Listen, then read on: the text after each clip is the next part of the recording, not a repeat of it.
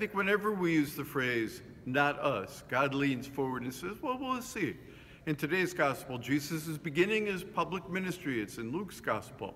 And he brings in the example of the widow and Elijah in Sidon, or Naaman the leper in Syria, that the ministry can be beyond just us. And they get mad at him and they want to kill him. And this is day one.